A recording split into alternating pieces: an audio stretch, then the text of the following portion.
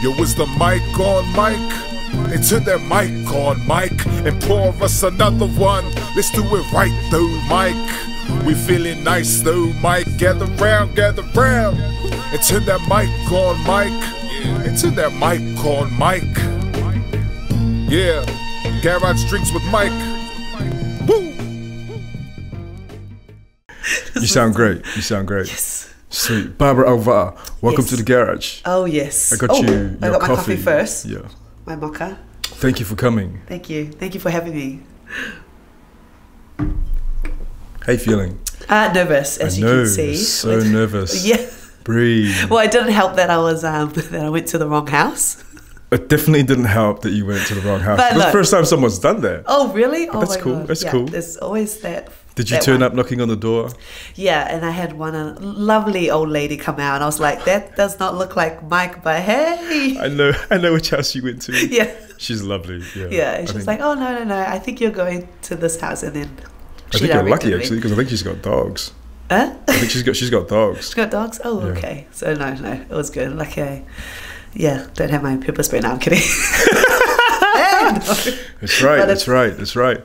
Hey, thank you so much for coming. Yeah, I'm glad that we finally sorted this out. Yes, it's been a long time, right? It's been a long time since you and I have caught up. I think it's been quite a few years, actually. Yes. No, definitely. I feel like probably 5+ years. Yeah, a lot of time has passed. It's weird though, because I follow your journey. Like, I see what you get up to and stuff, and actually quite proud of of you and what you've done and your success. And from when I knew you back at Ludus, to the person that's sitting across the table from me. Yes. So that's why I thought it was quite important to get you on as well, because I love your story. Yeah. You have quite a strong story.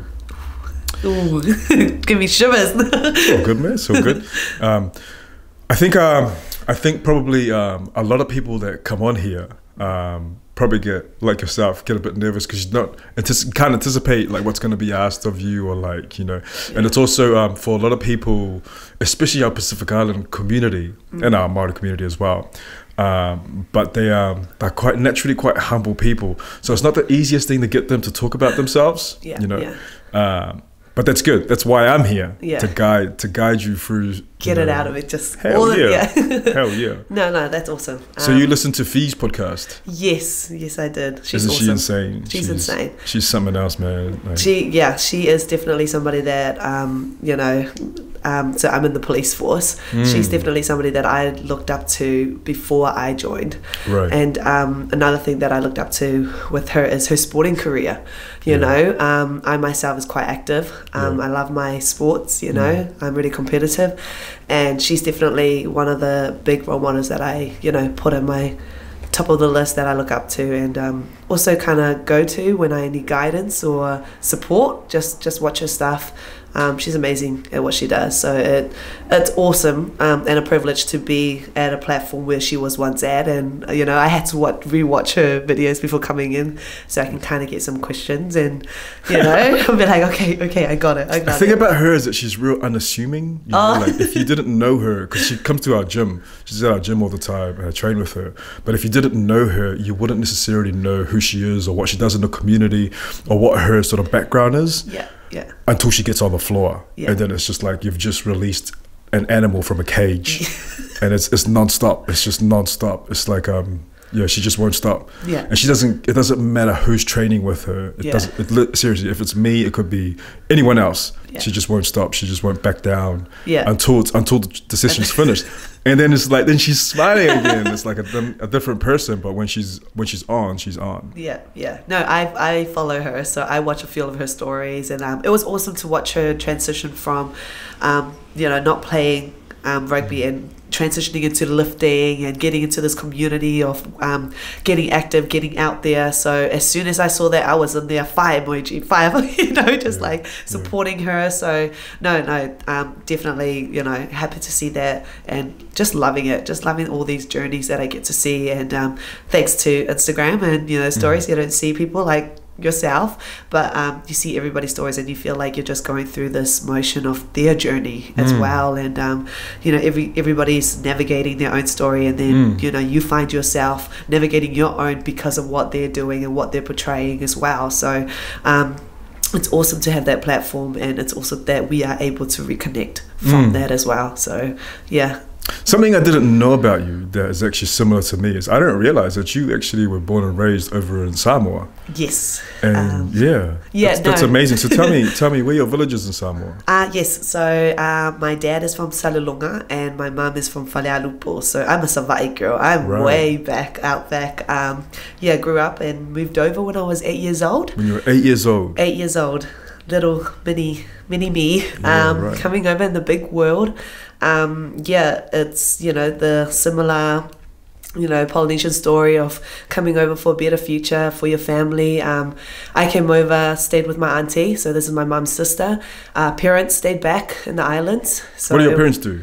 So both my parents have passed away. So right now, it's me and my younger siblings, and grateful and lucky and very blessed to have my aunties and uncles. I'm sorry, I didn't know that. I'm sorry. Yeah. I know a lot of people don't. It's not something that you go out and you talk about until they bring it up. So with myself, obviously with my journey and my story, that's the biggest. You know how when you have, how do you say it, these moments, what's the word? When things happen in your life that are the biggest driving force that push you. Yeah. There you go. This is why you're here, Mike. But I can imagine. So going with my parents. So mum passed away about 13 years ago, giving birth to my little sister. So if people that follow me on my platform, how old were you at this time? I was 15. Ouch. 15 years old. Still young. How many siblings do you have? 3. So 2 younger brothers and 1 little sister.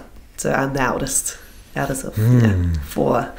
And then my dad passed away 3 years after mum left, and I think it was just I think he lost the love of his life, and heartbroken. Yeah, he was But I'm sorry to hear that, Barb. That's okay. It's a tough age as well. So you're 15, and then at 18, which is you're a teenager, and so you're going through all these other things as well. And you're in New Zealand, which is a crazy country as it is, especially if you come from Samoa, and to have that on top of you as well is that's not the easiest. No, but no, it's I am grateful that I had to go through that because I had to grow up real quick. At that point, at 15, I was just like, you know what? You don't think for yourself anymore. You think for 3 other people.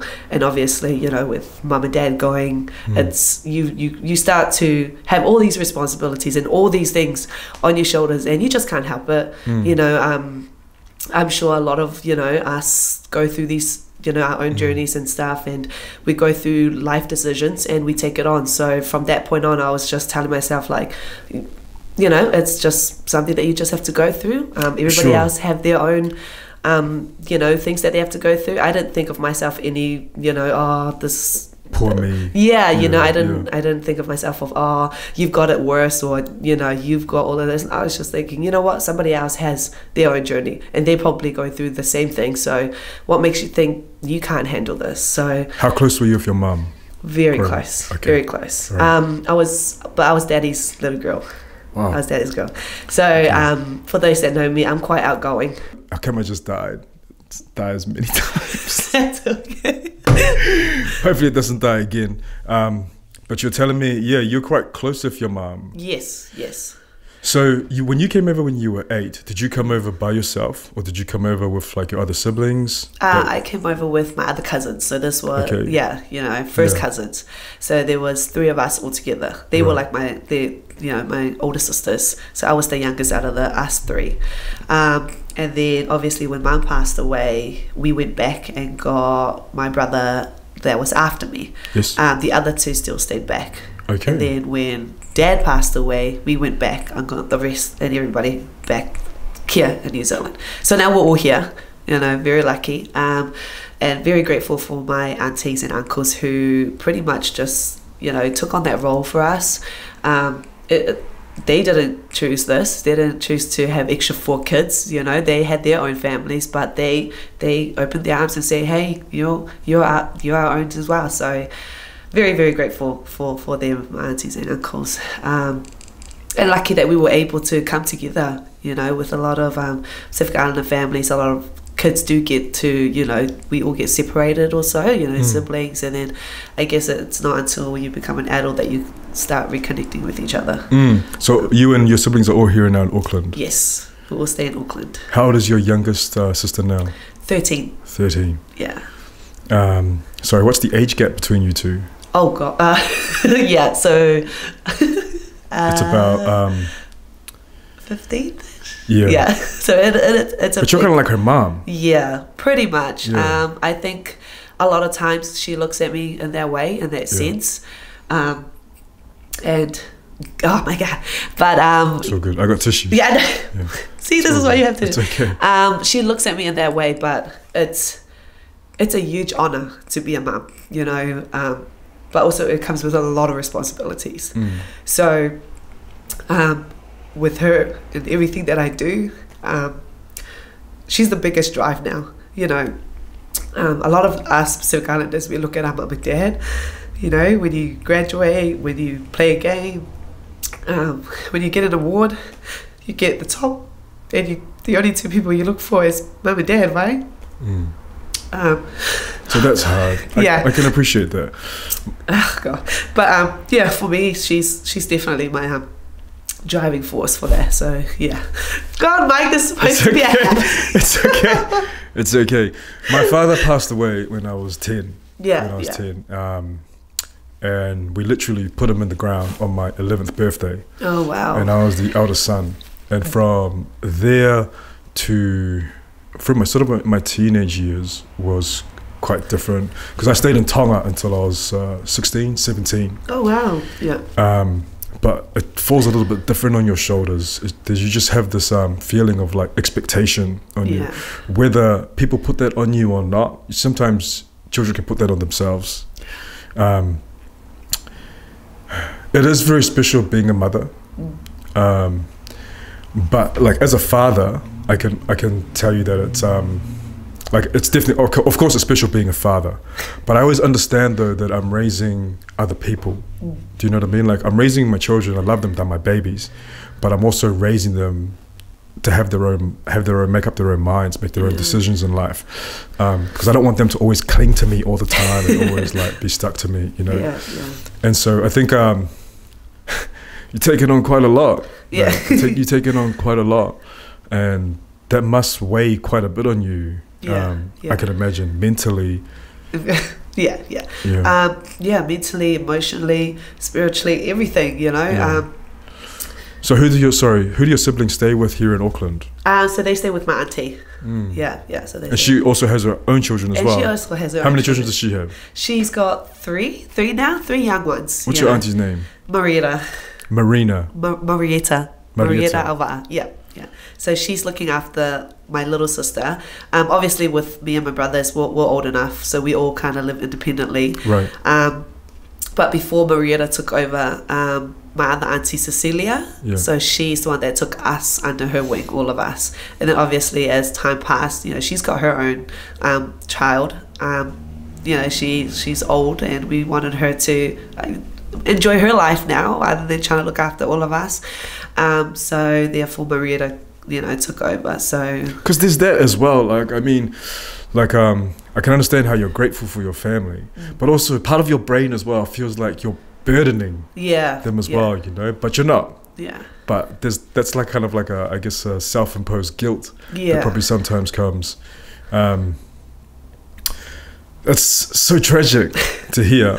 But like the flip side to that is that, like, honestly, man, to every tough thing that happens in life, like they happen for a reason. They happen for a reason, and they create those moments create in you things that you see and that you probably didn't know that you had in yourself. Yeah.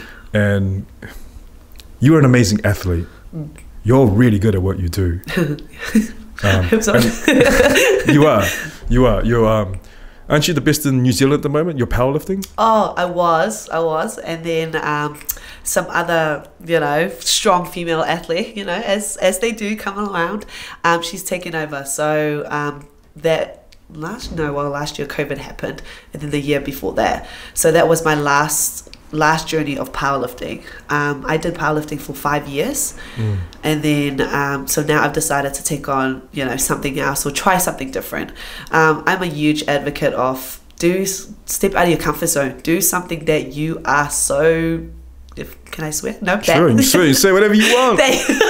You can do whatever the fuck you want. Yeah, do whatever you're shit at and be great at that. You know, I am a huge believer of somebody that comes out of nothing. Working on your weaknesses. Yeah, for sure. Because then if you work on your weaknesses and you put together with what you're great at, you're a tool of amazing, you know, these things. And I do believe that everybody have these talents, and, you know, these are your gifts. You know, these are your gifts that obviously, you know, the man above has given you. You don't know what it is yet, so might as well go out and do everything possible that you can.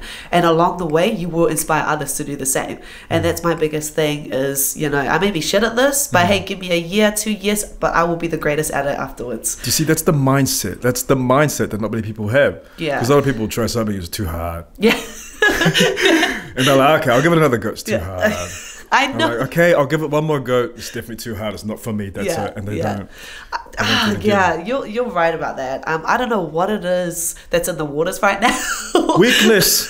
It is weakness. Yeah. That's what's in the water. Don't be a punk bitch. Yeah, man. But no. Some people give up too easily. They just give up too easily. I mean, in a sense, yes, but then also it's who they surround themselves with. You know, with myself, because I had that scenario, because, you know, my parents were taken off me. From then on, I switched to, there is nothing that can take me down from here. This is the worst that can happen to anybody. So if anything that's going to come my way, come at me. Like, you know, everything that I've done, I physically, mentally, I've gone through, I've failed so many times, and I've looked at it no, this pain has nothing compared to losing my parents. So let me try again. Let me go even harder. And I've always been so stubborn with what I do. You know, that competitiveness, I want to be the best, I want to be the best, but that stubbornness and that discipline to want to just keep going, believe me, I've had my failures. I've had times where I've, you know, with my lifting, I've dropped the bar, I've choked myself. I don't know if you've seen my video of when I did weightlifting. I've literally seen a few of them. The one where I knocked myself out. No. What happened? Tell me what happened. Oh my God, you have to. What were you doing? Oh, I was doing a clean and jerk. Okay. I was doing a clean and jerk. How heavy is the bar? I don't even know. I can't remember because.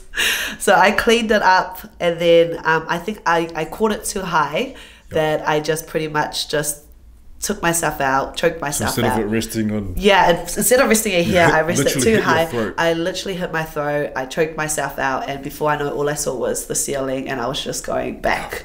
You get to see the video. Like I laugh at it now, but back then everybody was having, you know, heart attacks and stuff. But yeah, I Did literally. the bar go back and this was at Nationals. Oh. So it was live TV. Okay, I think I have seen this. You probably. A while ago. Yeah, it went viral. What are you talking about, Mike? Stop trying. Well, this is a while ago, right? Yeah, no, this was about a couple of years ago, but you fall back and hit your head. Fall back, hit my head. I blacked out for probably like literally 2 seconds, and then I woke up, and then I thought that it was the beginning of my comp day. So I was looking at the ceiling, and I just saw these people, and I was like, oh, it's comp day, like today, like I'm waking up, it's the morning.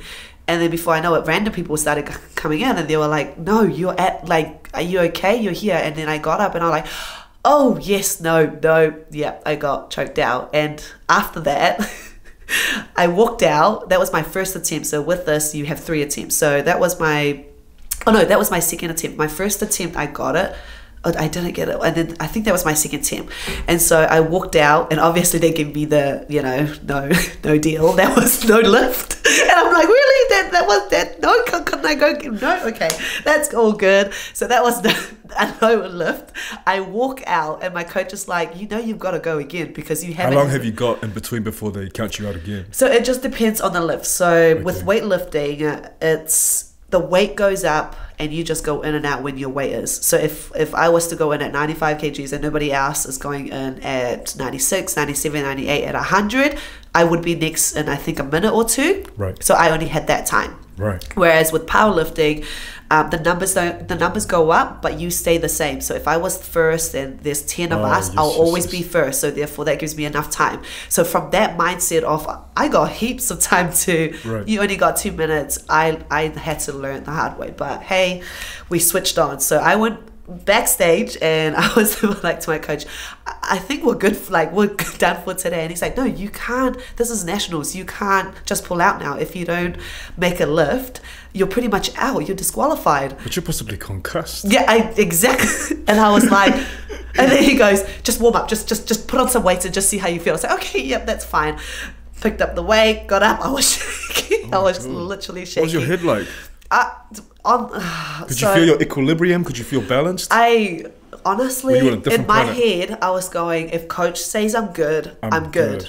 And that's how much faith I had in my coach. And for me, one thing is for sure is I'm a good athlete. You know, you tell me what to do, I will do my best at it. If you believe in me and I don't believe in myself, I will go out there and give it my all. So from that was a defining moment for me and my coach. And I was shaking, and because we had another helper as well. He looked at me like, and my coach was like, "You're good." And I was like, "Yeah, we good now. We good." Everybody around me were like, "Are you? This girl is gonna go again." So we went out. And guess what? We took out nationals that year. Oh my God. We made it. What a story. So Did you get your head checked afterwards? Yeah, of course. I got it checked during it, and you know, he was asking me all these questions. Yeah. The doctor, thank God there was a doctor there, and he said, no, if she's fine, you know, if you want her to go Right. again, she's fine. I was like, no, I'm fine. And obviously I spoke to my coach. And my sister, she was just bawling her eyes out because she was there, and you know, she was crying and everything. And I guess that was another defining moment for me to show her that I failed, but hey, you can always come back to whatever happens. You know, with anything, you can always come back and give it a go. If I fail again, at least I gave it a go, and I gave it my best, you know. And you won. So and we took it out. So that was awesome. Lucky to have the doctor See, there. not many people would do that either. Yeah. I feel like a lot of people would probably walk out of the comp, especially if they got knocked out. Yeah, no. So again, it became a moment where I was just like, what's the worst that everything, you know, I always, like I said, everything that always happens to me, you know, from when, you know, my mum and dad passed away onwards, it was just what's the worst? I feel like I became a rebel too in that sense. You know, it's almost dangerous as well, now that we're thinking about it and talking about it. It's almost like I would put myself in situations where where I would, it was Something dangerous. might happen. Yeah, but I was willing to risk it all just to go again. So That's amazing. Do you see that as one of your highest moments or one of your most challenging moments that defined you? Oh, challenges in my sporting career? Do you see that moment as probably no? Wow. I that was definitely not it. Oh wow, my defining moment in my career was, I think it was my last big comp at where I went to Canada for World Champs for powerlifting. Yes. Yeah, so that was one of my defining moments. It was you prep for so long, you invest in something. I do remember this. This is when you were working at Ludus. Yes. You invest in something, you give it your all, you make sacrifices, you know. Can I just ask? Yes. Like when you're being a powerlifter for New Zealand, are you getting paid? No. No. So a lot of these sports, this could be another topic we could talk about. It's good that we talk about it, because obviously, okay, how about now? No. It's still There's not paid. No pay. So every powerlifter that I see that's representing New Zealand has a full-time job. So all the training and everything is extracurricular in their own time. Your own time, and a lot of the you can get sponsorship, you know. But that sponsorship's only for your equipment, for your clothes, for your supplements. With myself, I was lucky somebody enough to sponsor your rent. I know. My petrol to drive to training. No.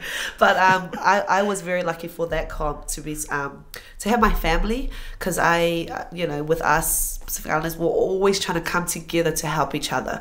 So with my family, they said, put a social on, you know, the tickets, put big, it will be expensive, but when you talk about it, the meaning behind it, people will love to get on top of that and support you. So I did. So I had a social. We all love to get down and boogie and have a good time with everybody. Everybody wants to get together. They just want to have a good reason for it as well. Sure, they just want an excuse. Yeah, or that as well. Excuse to drink, have fun, spend time with each other. So I was able to get my sponsorship for that to pay for flights, accommodation, fees, everything you have to pay for yourself. So with Crazy. With powerlifting, I know with weightlifting you don't get paid until obviously you're the best of the best, Right. So until you represent New Zealand, you don't get paid. So starting, and this is, I guess, very intimidating or a bit put off with some parents and some kids when they go into a sport like this. They'll come in and they'll be like, oh, I like this, I really enjoy it. My daughter has all the talent, she's strong, this is what she's capable of, I can do it. So where do we go to get paid? Or where can she go to start getting paid for doing this? And then, the coaches are like, oh, unfortunately, well, she has to train, she has to commit, she has to do all the training, and then she has to be the best. She has to be number one to be able to get paid for it. Literally number one. Literally number one. There is no number two, number three. No, you have to be number one. Because when you're at international level and you're competing with other athletes from other countries, are they getting paid? I don't know.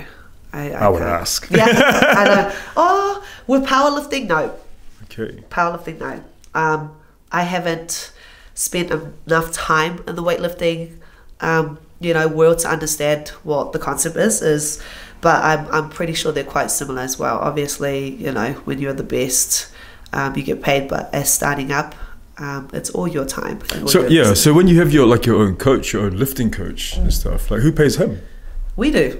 Athletes pay them. I mean, they've still got to make a living as well. But even the payment that goes towards these coaches, it's not a lot. Right. It's just bare minimum for myself as as an athlete going in and having these amazing, talented, very passionate coaches helping. I look at them and I'm like, that the payment that we give you is just not enough. For your for your knowledge, for your specialty, it's just not enough.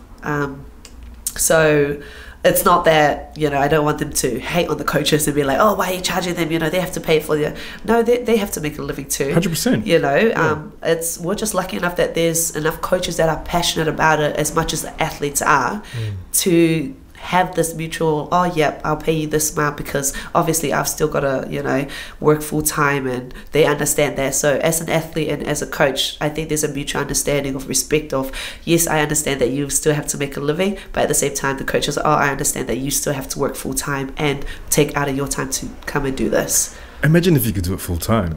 Imagine. I mean... Imagine how much better you would be. You had the time to rest. You know what, Mike, stop it, because you're trying to sell me this athlete that I've always wanted, but I mean that's I guess in that concept,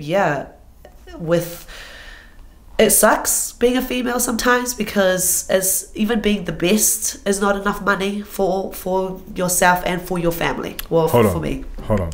So you're saying that there's more money for male athletes?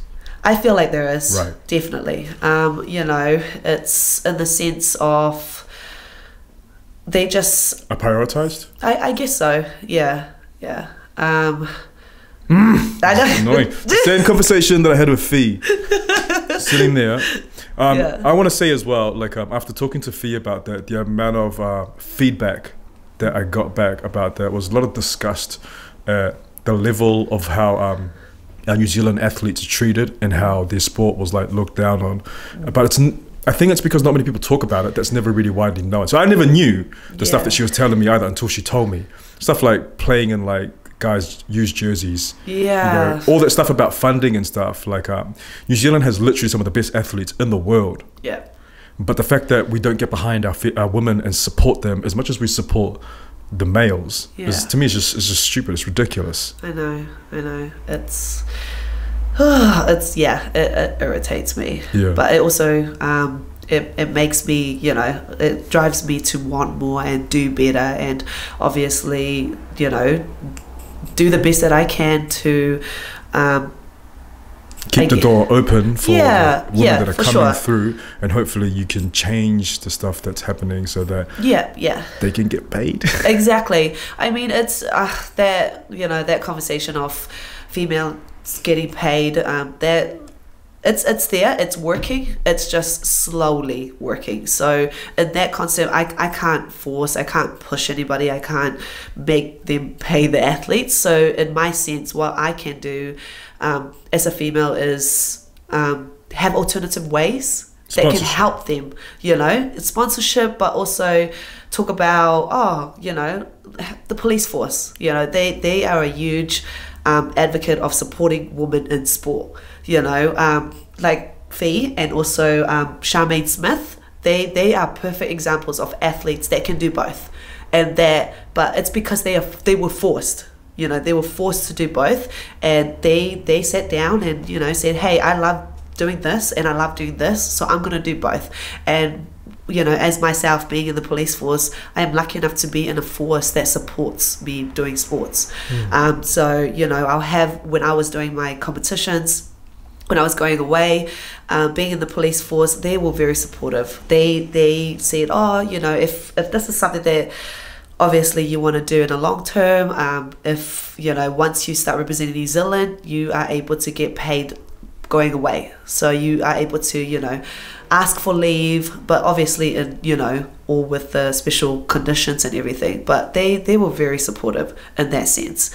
So there's options out there for females, and I think that's one thing that a lot of us females don't, or younger girls coming out of school don't know that there is.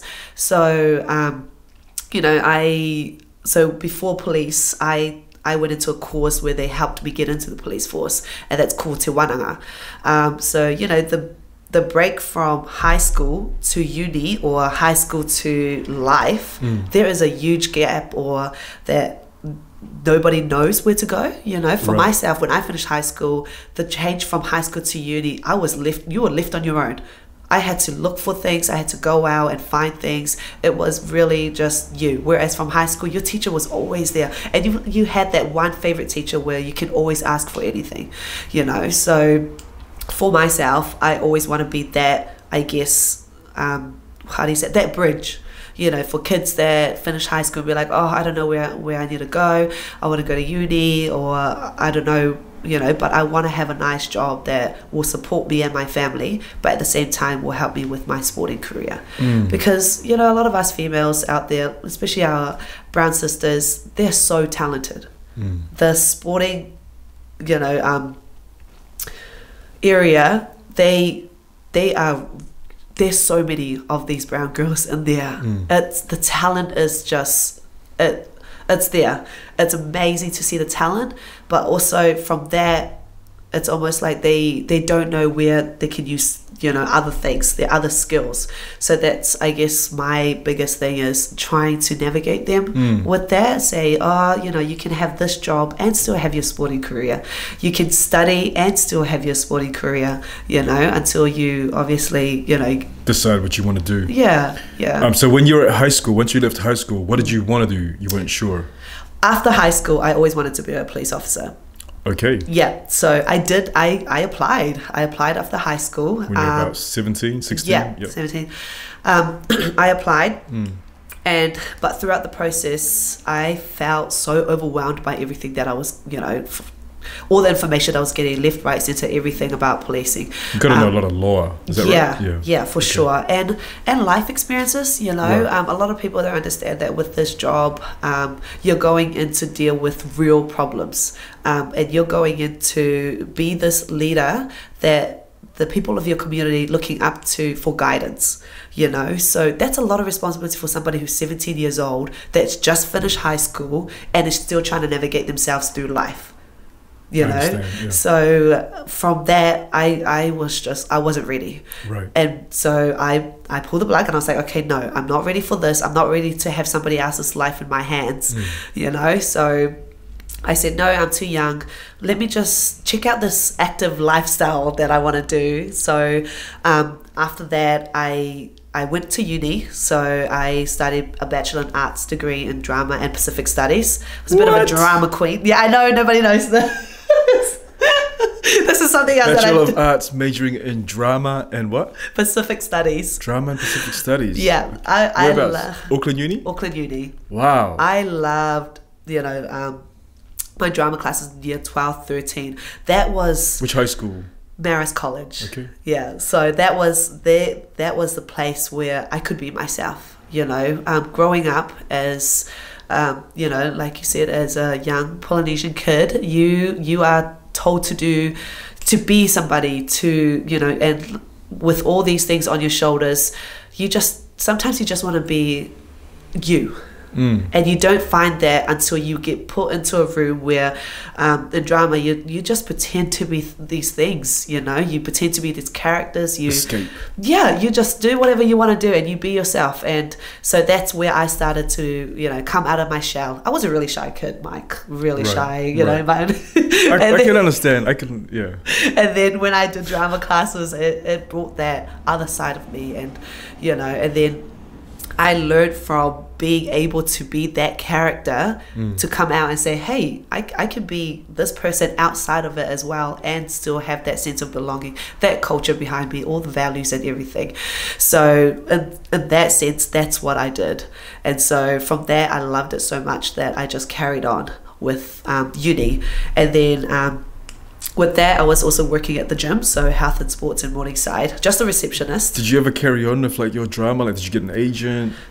Yeah, well, I started doing so many things that I guess it was just my pathway. I didn't get an agent, but I was still studying. I did my degree, and throughout that, they saw that I was into my, lifting, and I love, getting people out and active and stuff, that my boss from my gym offered me a scholarship to do my PT course. So they were going to pay for it while I worked there. So I was like, hey, might as well. Another thing that I can just add to my, skills. So I said, yep, put my hand up for it.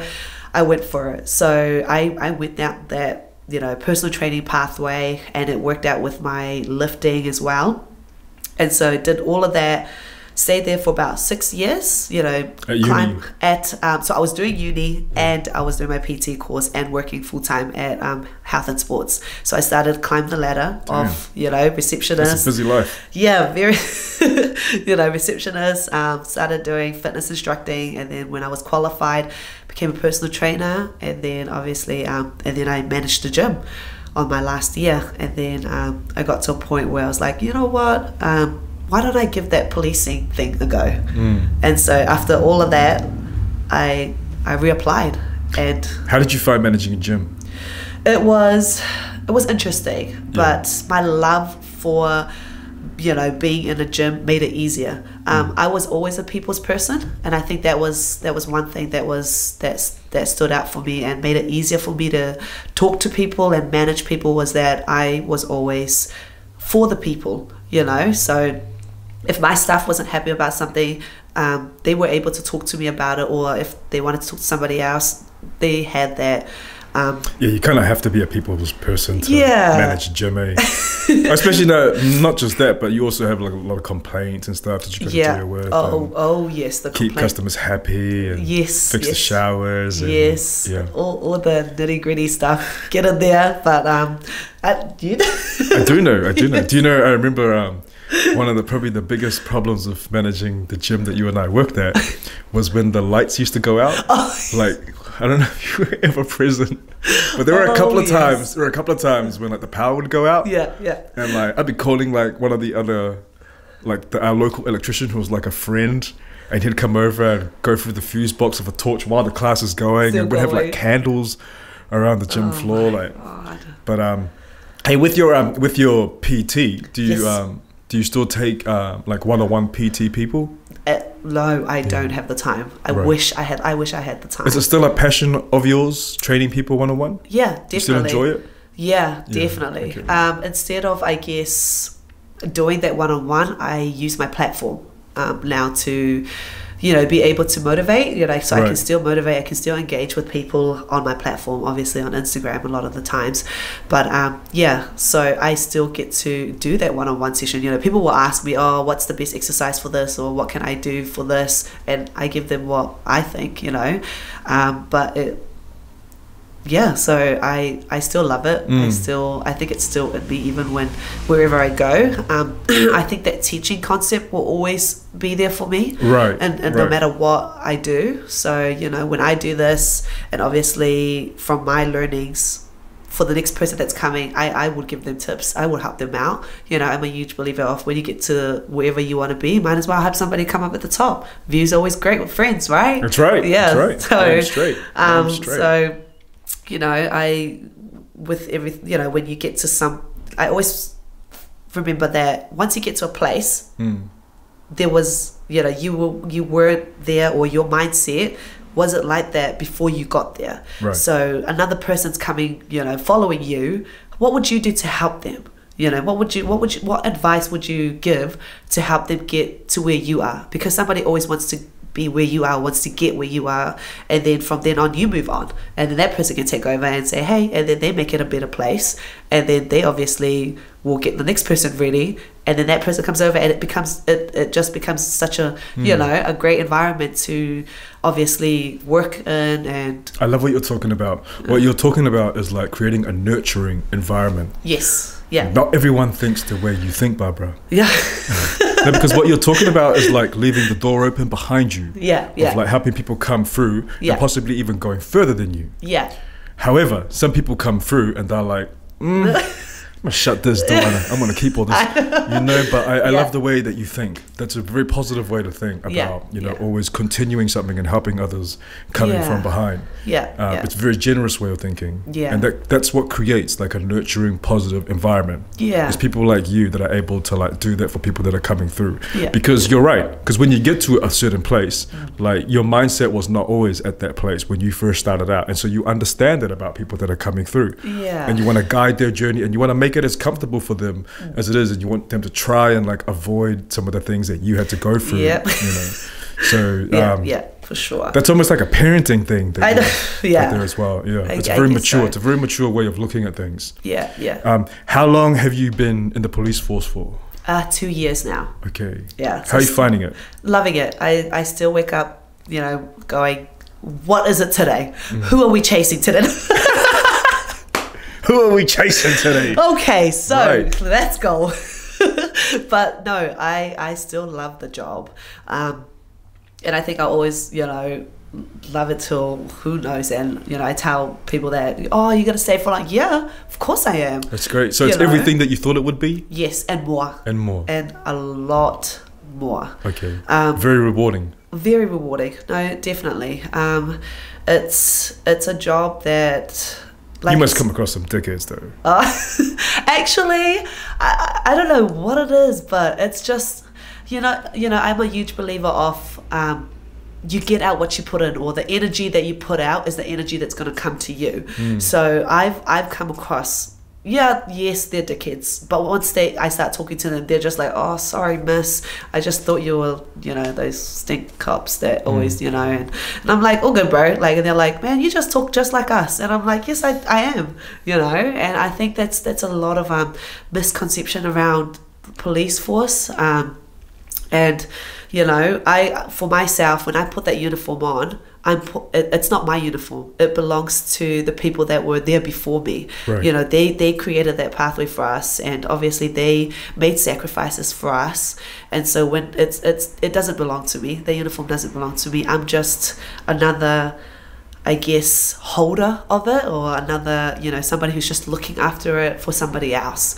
So when I put it on and I go to work, But there's a certain reputation of it that has to be upkept. yes, Yeah. for sure. Obviously, with that professionalism that comes with it, and you know, with and the values and the beliefs and all of that. But at the same time, I think there's a lot of another misconception of once you become the police, do you always have to be or strict, you know? And there's nowadays, I think with policing, there's an empathy, you know. From who?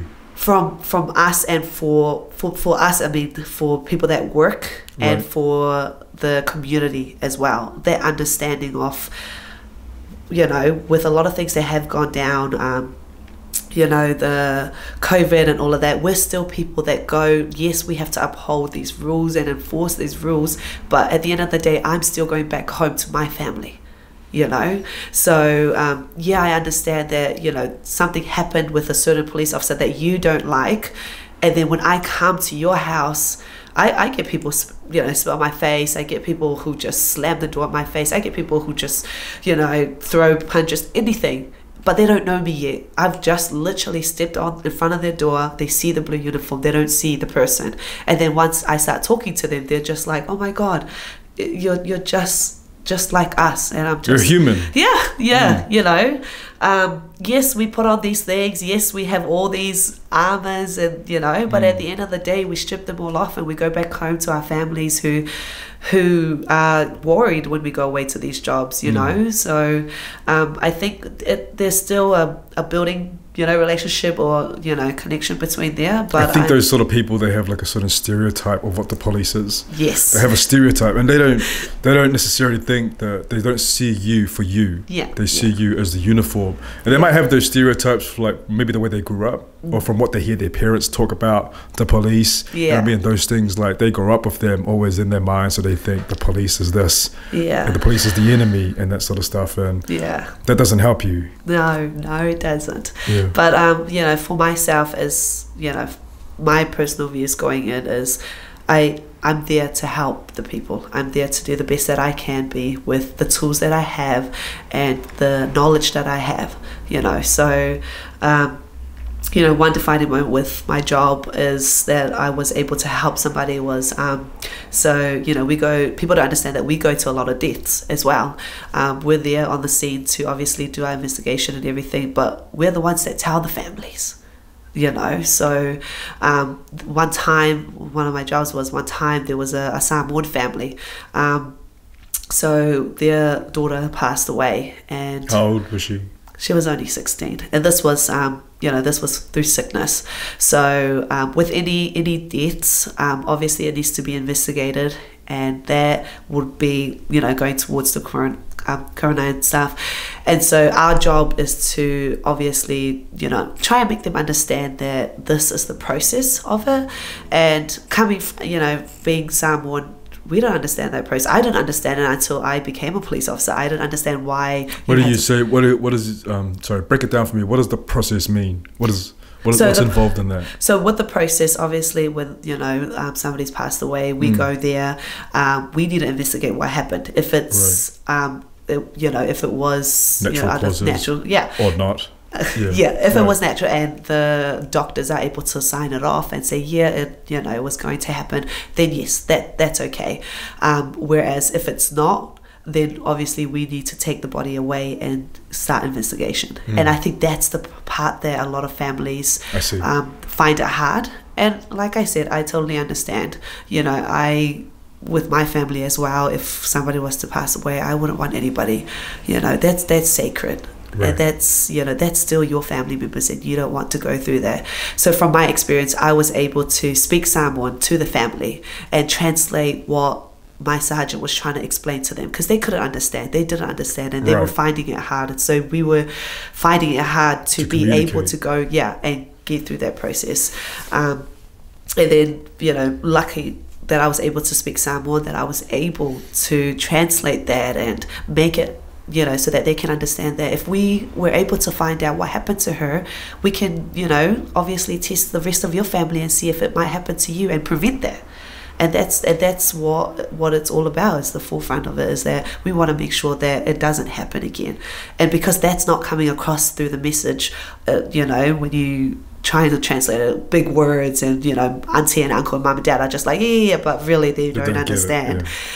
That's really cool. You're so even though you came over when you were 8, you're still fluent with your Samoan. Yes, because you speak it at home. Yes. Auntie Hamatu, obviously when we came over, she would speak it at home to us. So I was very lucky that she did that for us.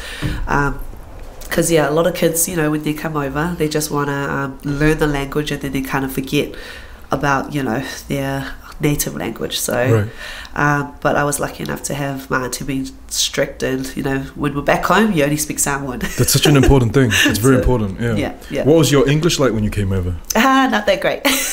Right. Did you know any at all? No. I was no like English. 8. Yep. Yeah. So no English at all. But I was just known as the sporty kid, so that was kind of my go-to. Like, hey, it's a Samoan sporty kid. I say, hey. And you just learned it as you went along. Yeah, you just learn to pick things up, you know, especially at 8. It must have been hard. It was hard. Yeah. I don't know, growing up. Because you'd feel left out and stuff, like, if you're not understanding. Because what primary school did you go to? I went to Maris Primary, so they were quite back to back. Yeah. Primary into college.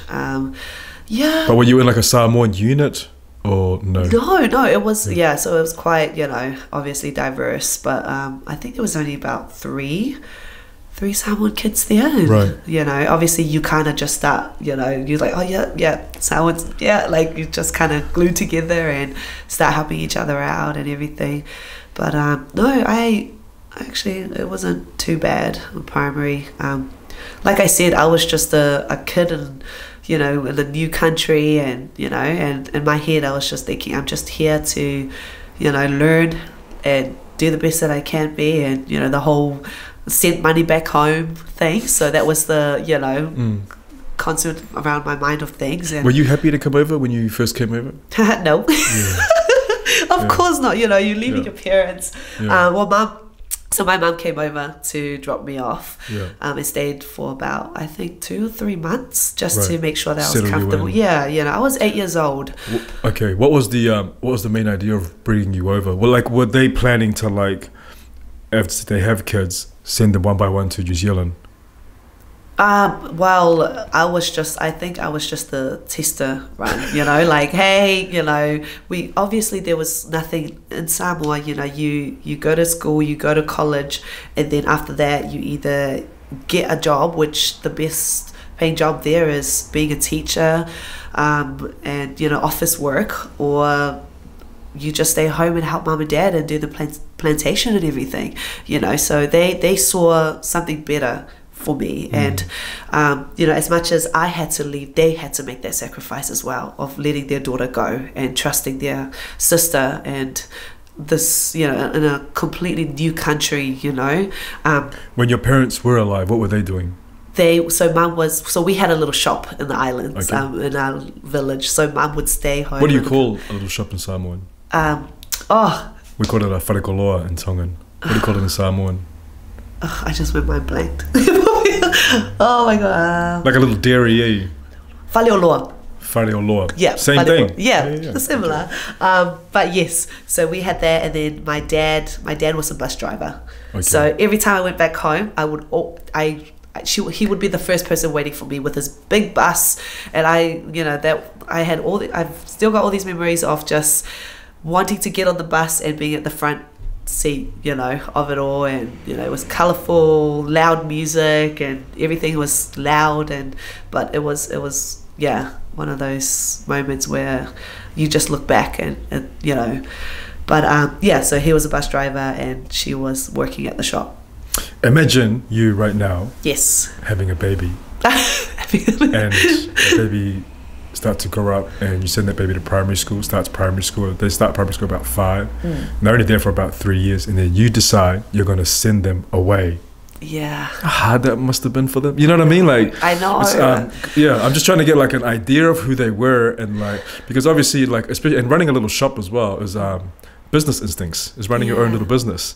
But for him to like let you go and like send you over, you know, it's quite hard for any parent to make that sort of sacrifice, but you only ever do it if you have that real long-term goal that this is really going to benefit them and provide them for their families in the future. For sure.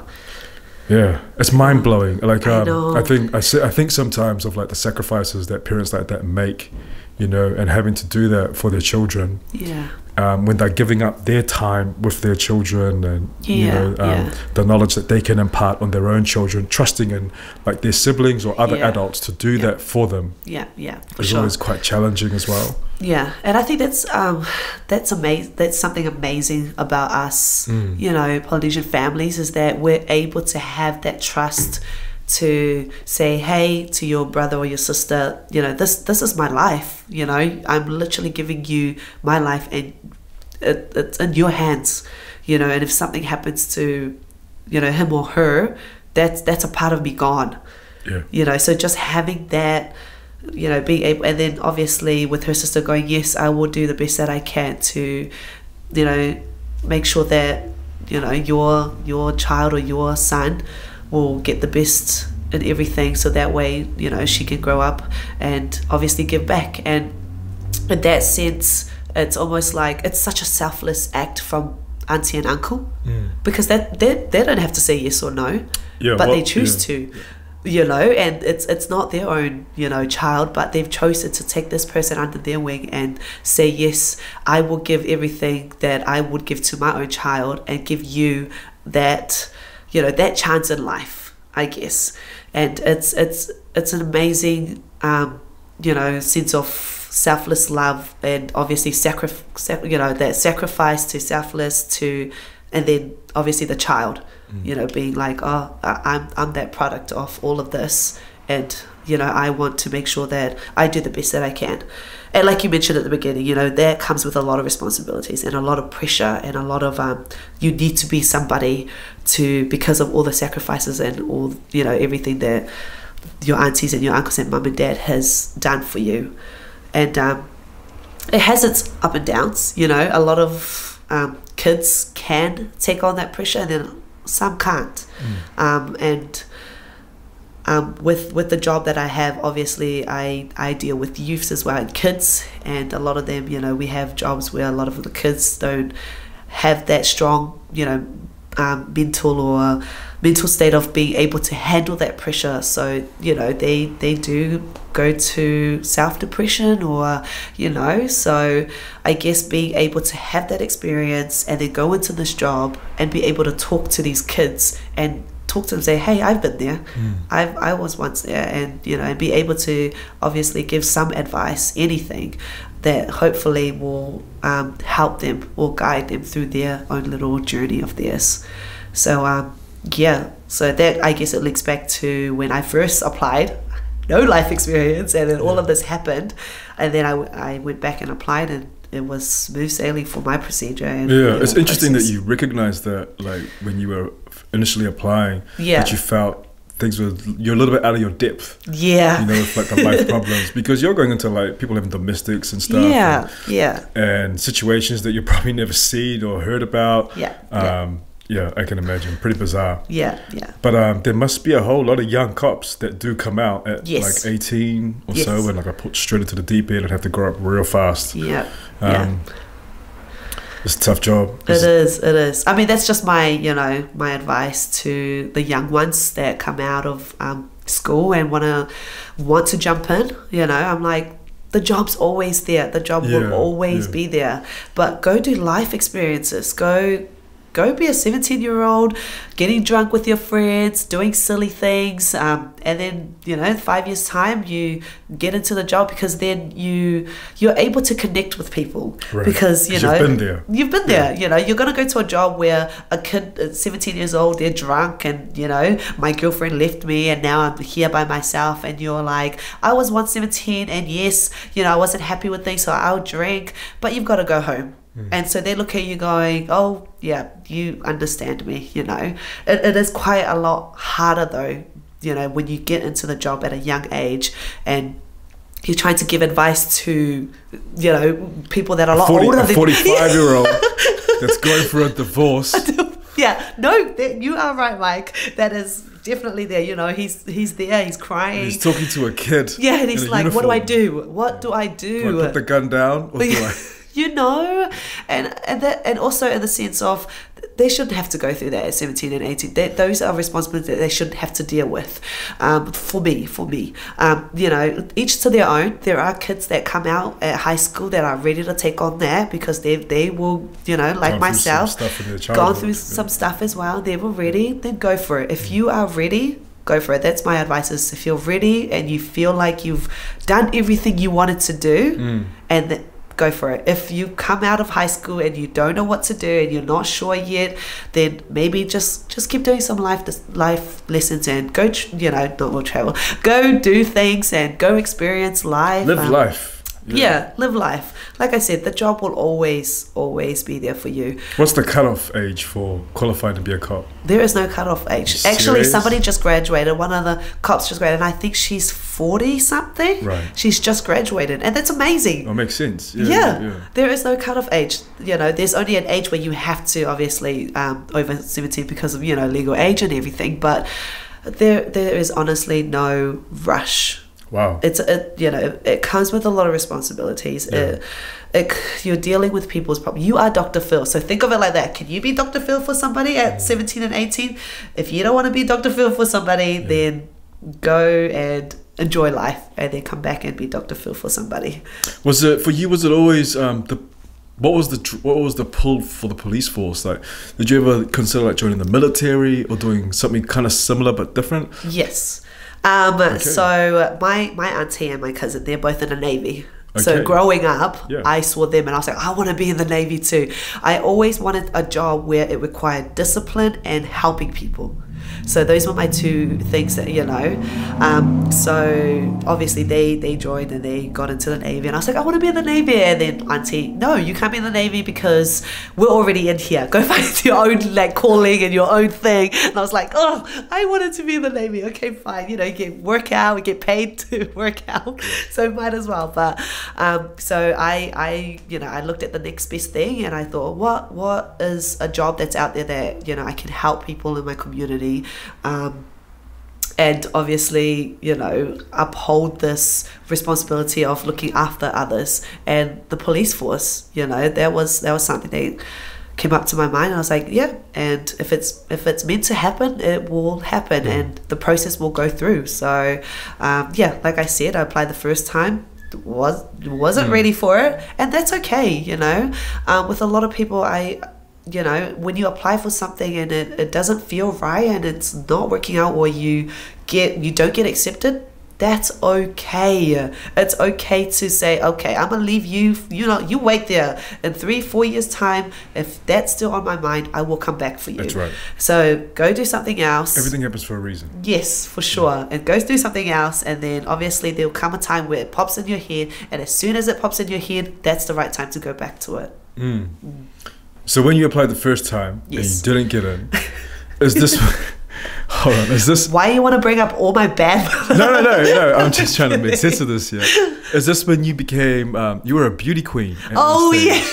Is that right? No, but this is how this happened. This is all, yes. Yeah. See, it all happens for a reason, right? So yeah, when I applied, that didn't happen. I was like, okay, so the drama and all of that all kind of helped. How did the idea of becoming a beauty pageant first come up? Well, because I was doing a bachelor in Pacific Studies and all of that, so my culture was a big thing for me as well. I wanted to know more about my culture, and obviously I wanted to go back to the islands and give back to them and see what ways I can help them. So a beauty pageant was one of those things, and I was just doing modeling on the side after school, and then one of my friends were like, oh, why don't you just apply for this and see how it goes? And then again I said, oh yeah, I'll apply. If it's a go, it's a go. If it's not, maybe it's not for me.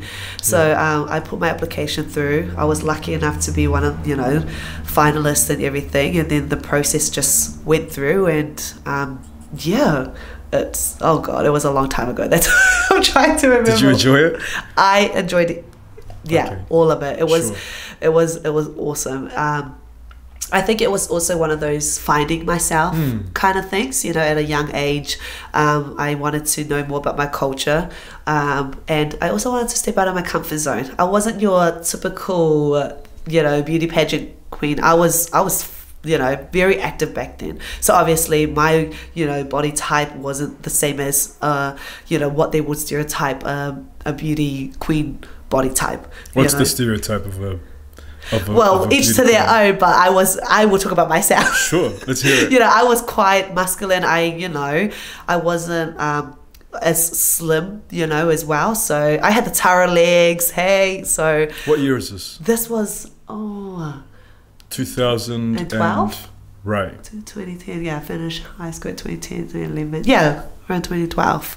So, yeah, it's changed over the years a lot. That's why I wanted to ask you Yeah, here this no, was, because it's definitely it's kind of changed. stupid, isn't it? I know. That you should associate like beauty pageants with being slim and Yes, I know. But I think that was another rebellious thing that I wanted to do as well, to say, hey, yes, I'm this type, but I don't care. I'm gonna do what I want to do. This is what I want to do. I'm gonna step up to it and show you guys what I got, kind of thing.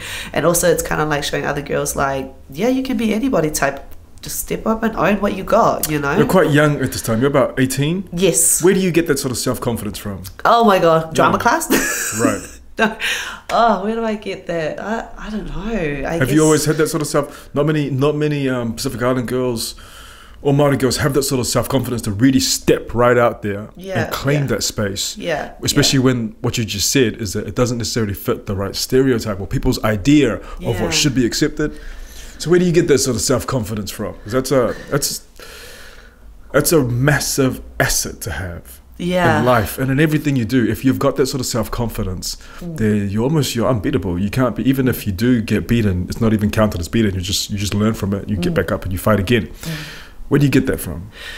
Oh god, it's probably from my mum. I mean, she owned everything she did. Right. You know, so I think that was kind of a trait that I didn't even know I was picking up from her, because I always off when she was because we always headbutt. I was like, no, I'm better at this, you know, no. But like I said, it was because of that defining moment of losing them that I became almost, you know, I became a savage. Yes, you know, I became like you know, like, watch me. You tell me I can't do this, watch me. It may not take a week, it may not take 2 weeks, but I will get there. You know, gave you like a fighting spirit. Yeah, for sure. Because it almost, because of my rage that my parents were taking from me, that it became something that it was almost like I was fighting with life. I was fighting with life. I was fighting with God. I was fighting with everybody that were, you know, you create these scenarios in your head where they're like, oh, well, their parents are gone, so what do they make of themselves now, kind of thing. And so I'm just like, I get it, you know, I understand. I get it, yeah. With myself, when I do things, they talk about my mum and dad. It's such a Samoan thing, like, oh, they don't say, oh, here comes Barbara. They go, here comes Lau Ian Kalauta's child. So they bring, you know, my parents up, and I love that. I thrive off that, because they're not here anymore. So I want to make sure that they know they were gone, but their spirit and everything still lives through me, and that I will continue their name, you know. So I think that's where that confidence came. And growing up, you know, everything that I did, my mom would always say, you're special. There's just something about you. You know, you're gonna create this pathway where people will just want to follow you, and then they'll do their own things, but you're gonna create something that, you know, these kids are gonna step on. It's almost feel like inspired. Yeah. You create step that on, inspiration.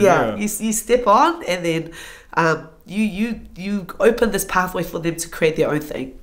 You start a spark inside people. You start a spark, because you've got your own fire. But you create a spark of like inspiration within people to like see what they want to do. You know, it doesn't have to necessarily follow you, but it just means that they can be able to see within themselves. That they can follow something or believe in something that they might have kind of put down within themselves. You know, because I've had all of that. I've had people, you know, say, you can't do this, you can't do that, you can never be a nobody. Who told you that? I know, right? Let's go get them. Who told you that? But you know, just people have told you that you can't do this, you can't do that. People have told me, and people still do. You know, people still do with new things. They still continue to tell me, oh, you know, oh, you think you can, or you, oh. But you know, the biggest thing for me is when I have somebody. So this can be like a little life thing, but so when I started to teach a class when I was doing PT, people will come into my class, right? And some people will be like, ugh, I'm forced to do this, you know, so I have to be in this class. So when I get these class, I get their attention. So I'm like, hey, welcome to my class, Ludus. Welcome to my next class. And then someone is like not listening. Then I'm like, do you want to be here or you want to be out? Because I don't want your energy. And they're like, You know, they're like, are you serious? Is this girl, like, are you pointing? And I'm like, I get you're paying rent for us, but you gotta go because I don't need this, because there are people here that want to be here. If you want to be here, you stay here and you train with us, because this is energy, you know. This has happened. Yeah. This has happened. And they're all like, the audacity of this girl. But you know, they laugh it off. They get up and they're like, oh okay, you know. As always, but I put it in a way where it's not like, oh, get out kind of thing. It's kind of like, do you want to be here? Because if you want to be here, you gotta match my energy. You gotta match my energy. And they're like, oh, okay. So she this trainer that's gonna come in here, and you know, in a room full of people, there's different personalities, you know, and everybody have to uphold their own. So when they stand up, they're kind of like, okay, look here, I'm a lawyer, and you standing there telling me what's, and I'm like, you're in my room. This is my room. I'm giving you the respect of being in here, so you give me the respect to teach you and bring you out the best that you can be. And then they'll look at me like, what? And then, you know, there'll be somebody at the back in the corner hiding, and you know, I'll be like, oh, you know, what do you like? And they'll say, oh, I only like this thing, or I only like kettlebell swings, or I can only do this, I can't do this. But come over here, come, show me your kettlebell swing. Yeah, and then excuses anyway. You know, and then there could be somebody that is only good at one thing, but when I'm in that room and I create this class, when those people leave, I want them to know that they are the best version of who they were, you know, or who they are trying to be. I want them to have confidence in themselves when they leave, you know, and everything that they do in life, I want them to attack it. So when you come into this workout, you attack it. Like we always say, you know, in class, when you get in there, you attack that class. When you get in there in that class, you know, WODs now, all of this, you attack it. And that concept, I've integrated that from my lifting. When you get in there, you attack that bar. You know, the bar only moves because you hold on to it. The weight only goes to where you want it to go. It sounds aggressive, but it's I understand it though, but like excuse me, it sounds aggressive, yeah, but it's that aggression that like that pushes you to become better. Yeah. So that's I guess it's all life lessons, right? Do you do many group classes at the moment? I still do some, those ones, and there's still people in there. Those people will always exist. Yeah, those people will always exist. Yeah, I can understand. In any group fitness class, you always have people that come from. Yeah, for sure. But I think probably one of the biggest things about it is that it's never about you. Yeah. Like sometimes that you feel like they're bringing like a negative energy, but it's never about you. It's about what they're going through, or their day, or their job, or their family, or there's a whole lot of different. There's a whole lot of message, but that's the cool thing about being in a room filled of, you know, you just want to come in, you want to get the workout done, and you feel so much better afterwards, 100%. Whatever you're going through, you know. So I guess for me as a trainer, that is my job, is to make sure that they leave feeling that way, fulfilled. Like they've satisfied. They've succeeded in something. Like one of the best feelings is like watching people push themselves on the floor, and you support them and you watch them push through something that's really hard for them, or if they're regulars, you know what weight they're normally comfortable at, and you see them like step it up a notch and struggle, but you know, and they know at the end of the session when they go home, they feel like they've accomplished something, you know. And I think in today's life, because everything is so sedentary, like, you know, a lot of stuff is quite still, but if you can do something real physical that's really out there, that pushes you past your comfort zones, it makes you feel better about yourself. For sure. You talked to me before about never being comfortable. Yes. What do you find? What do you find at the moment? What challenges you at the moment? What challenges me at the moment? Well, right. Funny you ask, Mike. Right. But at the moment, I'm taking on a new sport. Two new sports-ish. Two new sports. Yeah. So started at the beginning of the year. So like I said, I've given, you know, powerlifting rest and then weightlifting as well. So I've transitioned over to doing CrossFit. And why did you decide to give them a rest? I feel like I've done what I wanted with it. I used my platform as much as I could as well, in that sense. And then, like I said, I just want to, you know, keep changing, keep challenging myself and doing something different. So so I've moved on to something different, and that is CrossFit, obviously. And in that sense is why it helps me with my work. You know, being a police officer, you're running around, you're being active. Two and two together, it really helps. So CrossFit. And the other one is rugby.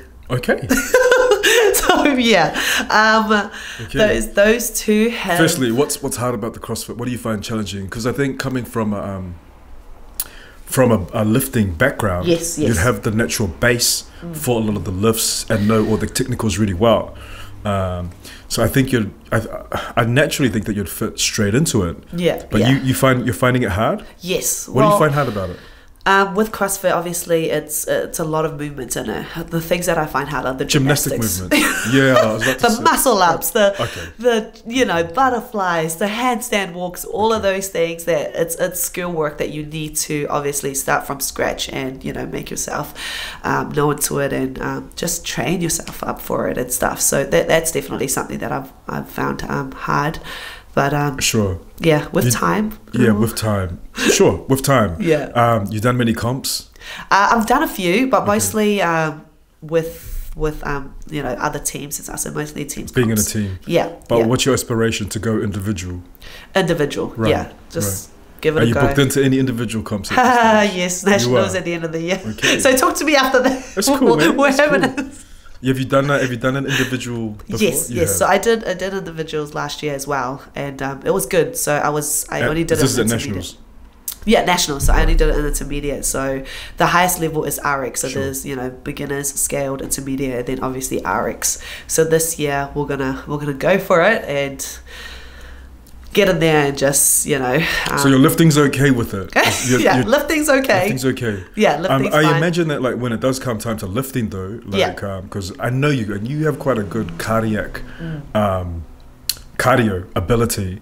Like when it comes to the lifting, you'd be one of the heavier lifters. Yes, for sure. Okay. I've always had love for lifting heavy and all of that. So once I if there's a WOD in it, I'm gonna own this because I know I'm shit at that. But this time I'm gonna own this shit. Like this is where I belong. This is what I'm good for. Sure. So so definitely with the heavy lifting, I go in there with that mindset. With another thing that I find hard is trying to incorporate that mindset with all the other WODs or the other exercises. Especially when there's the gymnastic component that you're not so used to. I go in and I'm like, oh my God, I'm scared. I don't know what number we're going to, it'll be like, do as many as you can. We're going for one. Whereas with the lifting, do as many as you can. We're going for the top number that's going to get me to win this WOD. So learning that, I guess, sharing that, having the same mindset for this WOD with the same mindset with the WOD that I'm obviously shit at is something that I'm definitely finding hard or I'm learning to do more and more as well. So I guess with that coming from I think you'll go far. I think you'll do really, really well. No, because I think it's harder to come from the other end of the scope. Like I think it's harder. Listen to me, like as if I know. But I think that like it's probably harder to come from like if you're a gymnast coming into like the lifting aspect. Because if you haven't got the technique and that stuff and you haven't been doing it for years, you're more susceptible and more likely to injure yourself. Or when you this is what I think. When you fatigue. And when you're doing a comp, you are going to fatigue. But when you fatigue underneath the bar, it's so much more dangerous than fatiguing during something that's got body weight. Yeah. Do you know what I mean? Yeah. So I think you'll do really well. Yeah. Fingers crossed. What? I'll hit you up after nationals. I got faith. You got faith. Let's go. I do. Yeah. I think you'll do really well. So it'll be good. Like I said, it'll be a good challenge for me. It's just finding that routine. With work and shift work, it's all over the place. And rest. So it's. But hopefully in a couple of months I'll fit into a role where I can have a more sustained routine, I guess, so that I can get my training done. What's your shift work like? What hours is that? So right now I'm part of the communities team, so my shift work is all over the place. I just don't do night shifts. So 1 week I only work 2 earlies, that's 7 to 4, and then the following week I'll have 4 days where 3 on, 2 off, 2 on earlies, and then the following week it'll be 6 days on, 12 o'clock till 10 o'clock, and then, so it's. Does that mess with your sleeping? Yes. Sleeping, training, it's everything. But luckily I love my job and I still do it. But in that sense, imagine what you could do if you were resting. Yeah, exactly. If you were a full-time athlete, but also in that sense, I, as much as I'll say, oh, it's hard for me. Fee and Charmaine did it, with having a full-time job like this, and they had to train as well and work, and especially with a team sport, they had no choice. I had the choice where I could train in the morning when I had late shift, or I could do it at night when I had morning shift, whereas they couldn't. Their teams are required every certain day, and if they're not there, they have to sort that out. So I can't talk. But in sense of things like that, I'm always saying, if this is hard for me, imagine what somebody else is going through. So you just suck it up and keep going. I like your mindset. It's so true. Some people have like one leg, some people have one arm, some people can't do half the physical abilities that we can do. Exactly. Yeah, shout out to Alva, man. Like, I think, oh my god, it's just not happening for me today. It's me, I'm bad. I'll do this. Oh, it's nice and cold. Yeah, I saw some of the weight that Alvin was throwing around. And I was he's a beast, yeah. So we'll just wait. That and all of that is natural, for him, and he'll come back and just pick it up straight away. Yeah. So, because he's a big dude, but I've seen him do ring muscle ups. No, yeah, I know. That's what makes me think that, like, I don't know. I'm gonna say it anyway. I watched. You ever watch the CrossFit Games? Yes. You ever wonder why there's not many more coloured athletes on there? I wonder. I wonder. I wonder sometimes, like, because I think of people like Alvin, and people like yourself, and a lot of Pacific Island. If there's a lot of Pacific Islanders, a lot of African American, there's a lot of other races that are really good at what they do. Yeah. A lot of it might come down to, like, we're talking about self-funding. Yeah. And having to, like, sure. That might be one of the issues as well. But I've always wondered that. Like, why there aren't even more coloured people in it. Yeah. I don't know whether that's a PC thing to say or not, but it's always been like my observation of it. Yeah. For sure. I understand there's some great, amazing athletes in it. Yeah. I just think there could be some better ones that are hiding. Yeah, could be hiding out there. They just need to, But no, we've got one going through. I'm not sure if you've heard of her. Her name is, oh my gosh, she's just Madeline. Do you follow Madeline? No. Mads, my girl Mads. Hopefully she but no, where's she from? She's Māori. Right. Yeah. So she's up here in Auckland? Māori Pākehā. Yeah, she was from Auckland, and now she's moved down to Christchurch to give this a go, give it all and do it full time. So she's with 6'4" Fitness. Obviously that's a CrossFit program affiliate and everything. And what's her aim, to go to the games? Yeah, she wants to go to the games, and right now she's got a good chance. Right. So obviously, because we did have that Kiwi girl, that Balangi girl from down south. What's her name? Balangi girl, for real. Really is a New Zealand white girl. Yeah. I think she came like 3rd or 4th. Oh wow. In the last games. Yeah, I don't know. But she's always been in that ranking. Yeah. Are we talking about Jamie? Yes. Oh, yes. Well, but she doesn't stay in New Zealand. Oh, I didn't know that. Yeah, so she doesn't stay in New Zealand. She's based in America. She's from New Zealand. I'm not sure where she's based. See, we need to do our research, Mike. But you need to get some garage CrossFitters. research, man. You need to get some CrossFitters in here. They will be good gossip people to talk to you about that concept. And Mads will be. It's a whole world. It's a whole world, right? Yeah, whole, for sure.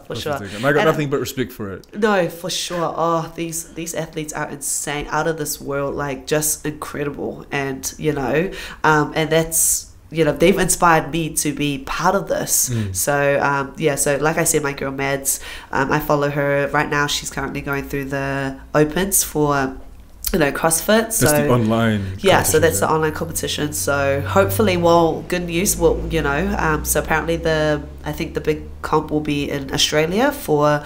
How they have the Pacific region, everybody compete, and then obviously the top will go for the CrossFit Games. And she's looking good, so she'll be a good. If you're into CrossFit, she's one to follow. Very, very down to earth girl. Just funny, quirky. I did a comp with her, so for those that were like, "Oh, do you even know her?" I've done a comp with her. She's one of my good friends, so I'm not just saying this for the. I'm not just saying this for the sake of it. She's a real deal. So no, like I said, a lot of CrossFit girls out there, or don't know who to follow, just, you know, our own girls here. You don't have to follow the, you know, just the ones that are top of the games. Just start helping out with the, you know. For someone like yourself that's been in like the fitness game for like the last sort of 15 years, right? Do you find it like in the last even 5 years, just the last 5 years, like more Pacific Island people coming through into like the like CrossFit gyms and functional fitness gyms than used to be before? Yeah, for sure. So much more now, eh? So much more. It's awesome to see. I love it. It's amazing. You know, they've created this amazing community in the CrossFit world. You know, I was with Empire Box, so they, Lama and Stacey, they're awesome. They are creating an amazing community there as well. It's, you know, where families are literally going together, mum, dad, and their kids working out all together. And, you know, for some people they'll say, oh, isn't it dangerous, or so on. You know, parents are there and the coaches are there, and their job is to make sure that it's safe for the kids. So obviously they change some exercises to cater to the kids, and it's awesome to have that. You know, your kids follow you, you know, with parents and older brothers and sisters. Take them there because they just want to be like you. They see, you know what, take them because they are your biggest fan, you know. It's so true. So they'll love you. They look at you like, oh my God, you're this amazing, you know, big brother, big sister, or mom and dad, and if you're doing it, I can do it too. So no, big ups to, you know, like I said, Empire family, and obviously with Alvin doing it at the hybrid, is this amazing community. And when you go to comps, you can hear them. I bet. They are the loudest supporters, you know, and that's what you love, and that's what gives you that extra 1% to keep going. You know, when you're just on the floor, you don't want to, you know, you're done. Like you said, you know, you can't break through that barrier of, oh, I can't do any more, I can't do one more, and then you can hear your supporters on the side like, yes, you can, you know, cheering on for you. They're there for you. And then once you take that on, and you just keep going, carry on. Do you know what's also really cool as well? It's like when a lot of our Pacific Island people start coming to the gym, right? And they might not have been necessarily too like unfit in the past, but like after like a few months of going to the gym and stuff, they start to realize that they can actually push much harder and faster than other regulars in the gym. And they start to like notice they actually have a talent for some of this stuff, and then they just go beyond and they accelerate. And you're watching it as a coach, you know what I mean? Like you're watching it and you're just like, oh my God, like, and this person is amazed with themselves because they never knew they had this. But sure. You know, like, and you might not have necessarily seen it as a coach in them, but it's amazing to see. But that's like the raw talent that our Pacific people bring to the table, you know. And once it's the layers start to come off, they start to like realize what they're fully capable of. For sure. It's almost scary. No, it's for sure. One example I can think of, an example of that is one of my, you know, I train with a lot of strong girls. So like I said, Carlina is taking on the top class, and another one is Jewel. So her name is Jewel Tassi. She's I see her as, you know, like a little sister. She's young. So when she first started, she was, you know, it was just a thing that she just wanted to do, and she didn't know how strong she was. But we knew. You know, we could see from the outside. She wasn't even trying. Power. She wasn't even trying, and she was, you know, squatting 200, deadlifting, you know, 210. So, and you're just like, and she's just there, like, am I done? You know, like that, just that. Effortless. Yeah. It's effortless, and just that raw strength. That raw strength, and you're just like, you're not done. And then she's like, oh, are you sure? Like, you know, and she's just so, you know, just that. Quite innocent about it. And like you said, you know, that humility and that humbleness that comes with being, you know, all the Pacific Islanders that, you know, you get on. I see a lot with the young rugby players as well, being in their, you know, community now. You know, they finish school and so they love it, so they're doing it. And then you just see the talent there, and you're just like, man, in 5, 6, 10 years time, you're going to be the next Blackfern. You know, you're the next champion of what you're doing and stuff. And it's all there, and it's all out of talent. You know, so you know, if that's where you are with talent, imagine everything else that comes with it: discipline, commitment, if it's harnessed, push. if it's focused. But it's going to get you that much further. So it's all there. You know, I always, every time, you know, somebody comes in the gym or I see somebody doing something, that's the vision that I want them to see or feel when they leave the gym. You know, it's like they come in and they're kind of like, oh, scared to try something, and then I'm like, I hype them up. I'm that hype girl. I'm like, you got this. They're like, no, you've got to say it. Look at the mirror and you say you got this. You ain't no punk bitch. You got this. And like, no, and it starts wearing off. Like, oh, actually, no, yeah. When you get out there, it's just you and that bar, or you and that boy, and you and that person that you're trying to take down. And nobody else can tell you otherwise. You take that person down. You fight for it. If you want it, you will get it. That's and right. they're just like, yeah. I'm like, and you are great at it. Yeah, you own what you've got, you know. Each to their own, and we all have our special talents and our gifts, but you have a gift, and I want to make sure that whoever I pass with understands that you have a gift. It may not be what I see, or it may not be what everybody else around you see, but you've got a gift, and you have a job to share it, and you know, and use it. You know, so when I see people and I see that talent, I go up to them, I'm like, girl, you got this. You, oh my God, 2-3 years time, give it time, you will be the best at what you got. And you know, so I think that's a lot of things that a lot of our, you know, Pacific Islander people lack, is that confidence in themselves. You know, it's the, oh, I don't know if I can, or like. That's why I was asking you where you get it from. It's such a, no, but it's so true. It's so common. Yeah. And sometimes it's frustrating as well, because like how we were talking before about people that have like raw talent, raw strength, and you want to guide them, you want them to do better, but they don't have it within themselves to like take the next step, because they don't believe that much in themselves, you know what I mean? And maybe they need that extra push or that extra encouragement just to make that next step in it. Yeah. Because a lot of our people like lack that self-belief, that self-confidence. Ooh, doesn't it irritate you though? It does.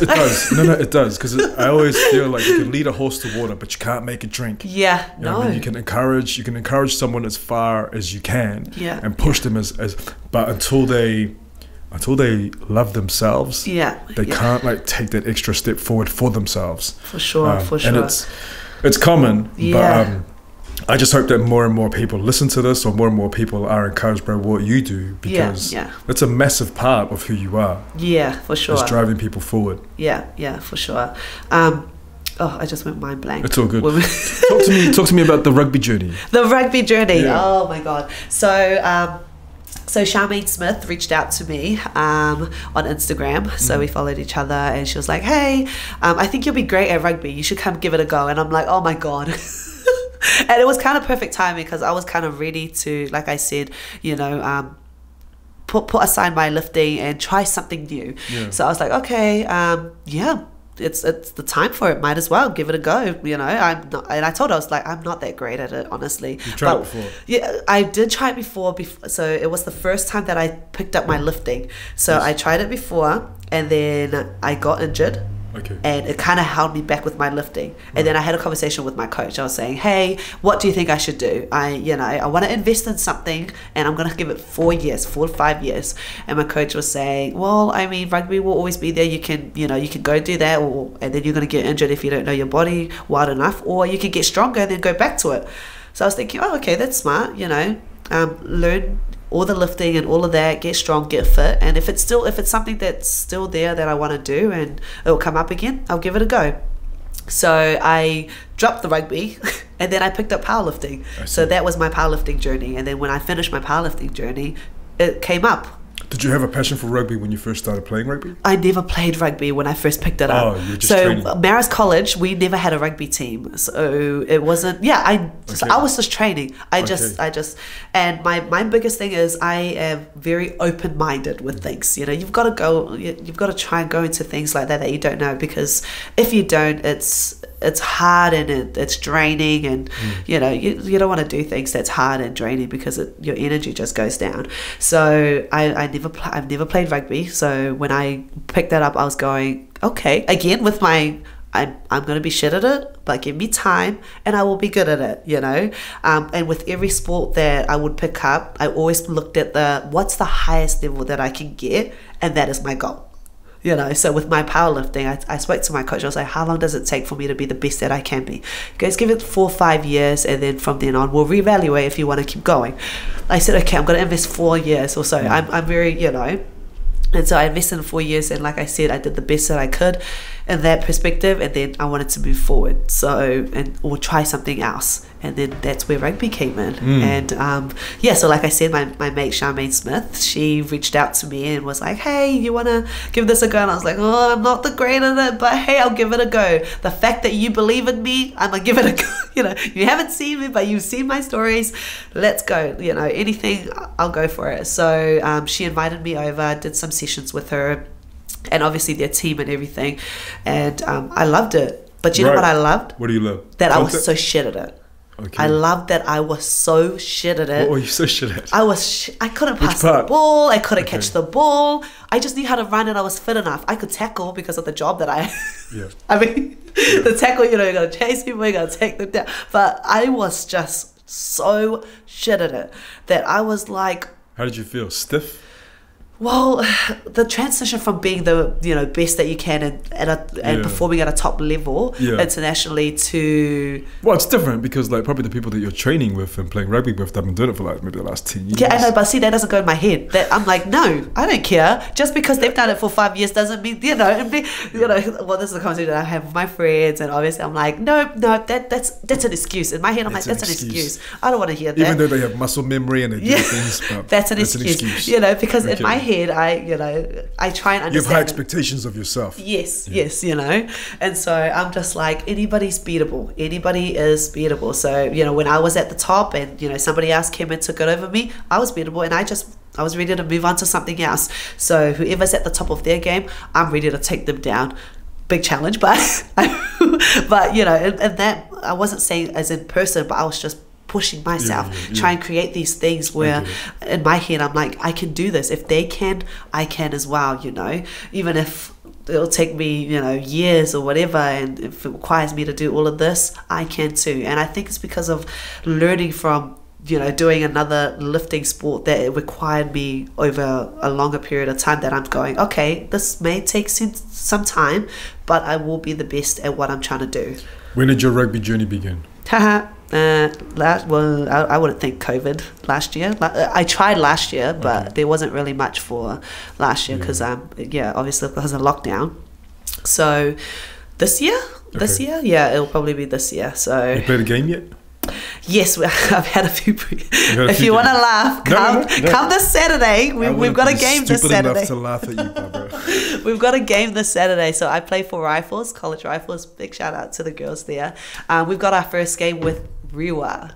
So it will be a good game, good tough game. It's at College Rifles, 2:45 this Saturday. Tomorrow. What position you play? I'm a winger. Okay. So You fast? You're fast. I know I'm fast, and I know I'm fit. So when I went into this, I told them, I was like, I'm fast, I'm fit. I'm just not that great at everything else, but I am willing to learn. I am willing to learn and do whatever it takes to obviously, be good at this and that. You just need to tell me what I need to do, and I'll do it. So they just gave me that opportunity, and I was lucky enough to have coaches that see something, or maybe are forced to see something in me, and are giving me that chance to play. So that's cool. That's great. Yeah. Do you find it quite a difference from, obviously lifting's almost, it's not you're not doing it alone because you've got your coaches and stuff, but it's a very different sport where you're just pretty basically depending on yourself and your training and everything to going to working in a team. How do you find that? Oh, it's a relief. You sharing something or no? No, the opposite. Because so you're the one yelling at everyone else. I can't see, because I know I'm not good at it. I can't. So I know my place, I guess. But in that sense, from coming from an independent, sport where individual high expectation, you're on your own. When you train, you get it done. And then when you go to a sport where it's a team sport, I can't play a game without the other girls. I can't win, or I can't score. I can't without the other girls. So my biggest thing is, you're only as fast as your slowest person. You're only as strong as your weakest person. So if I'm coming in there with all these knowledge and all of this understanding, and I can be fit, all of that can be taught. So I've come in this sport going, if anybody needs help, I'll take you for a run, I'll take you through this, I'll do this. In exchange, you want to help me with my ball skills.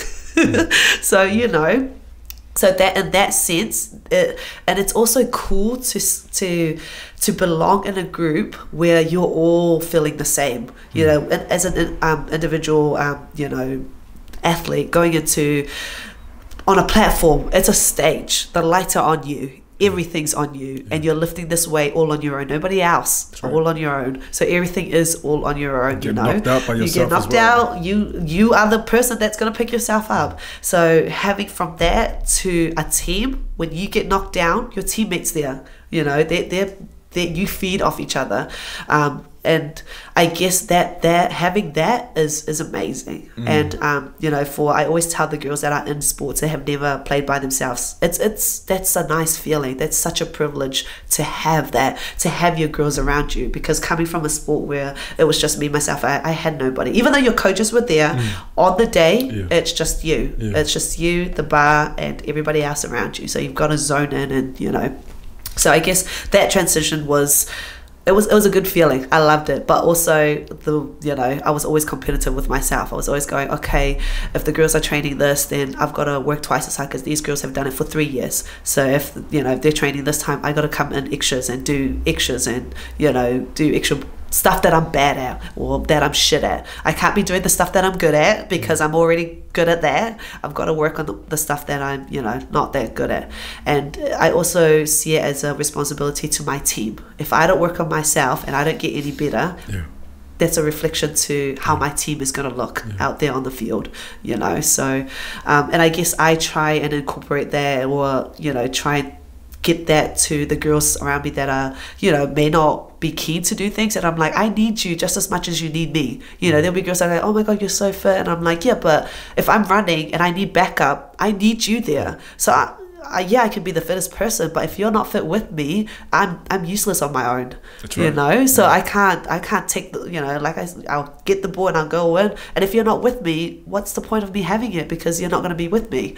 So in that sense, they kind of get like, oh, okay. So I'm lucky enough to have that understanding where I can, I guess, transfer that knowledge to them and be like, honestly, if you want a great team, every individual needs to be thinking that they're individual players. Because then when you have 15 individual players that are thinking like that, you put them on, it's like they've just taken it to the next level, and it's also a sense of you're a family, you're a sisterhood, and you hold yourself accountable and you hold each other accountable and not take anything to heart. It's like, like this week, oh yeah, everybody was good. The next week, somebody doesn't show up. Call them out for it. Like, why did you come to training? Because you didn't come to training. We lost, we didn't get the numbers. So therefore we didn't understand this. And now that you missed out this week, now we've got to go back. And now we're a step back when we should be a step forward with our, everything. So I think it's that sense of maturity to be able to talk and say, you know what? Yeah, you effed up, and then we paid for it. So holding each other accountable. Yeah. Very important. So that's I think that's the biggest thing that I've learned from having that transition to holding myself accountable to hold each other accountable, and have that, And then you come across some people in rugby, especially here in New Zealand, that are just freakishly good by themselves. Oh my God. That just get the ball and are just unstoppable. Like, that does exist.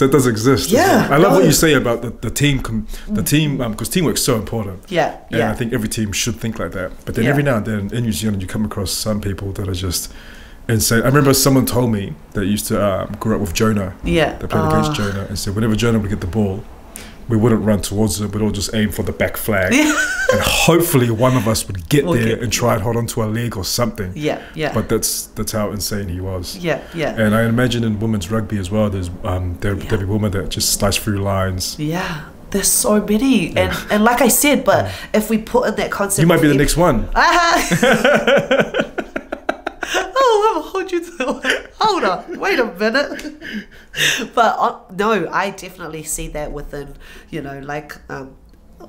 the sporting arena of all these girls, and it's just insane. And it's funny you say that, just because it's a sport that it's in rugby, but that concept comes across in CrossFit. When it's at nationals, everybody has the same one, and as soon as the timer goes, you can see who is unstoppable and is just smashing through it. Works well as a team. Exactly, Yeah, and just like the team, if as soon as the game's on, as soon as you pass, you know who to pass it to, and that person will just break through the line. And your job now is to support, as in you know exactly where to be because you know your player so well, and like with those talented players, they're only as great as the supportive people behind. Like the team is only great as of each other and utilizing each other and stuff. So imagine if we could get all these girls just fit and crazy and amazing, all the talents. Well, the Black Ferns are pretty unstoppable. Yes, right? Yes, they are. They are the champs.